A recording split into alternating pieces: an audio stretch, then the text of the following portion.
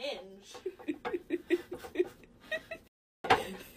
Writes in lipstick on my toilet. He said, run. Okay, here's the story time since everybody in the comments came for my throat.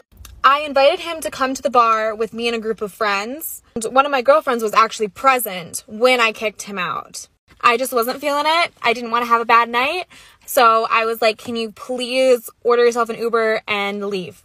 And I genuinely did try to like spare his feelings a little bit. I was like, I don't feel comfortable hanging out with a guy because I am still in love with my ex. So what he wrote was, she is effing her ex. I don't know if you can see it. Run. And then he included his phone number so he could tell everybody the story.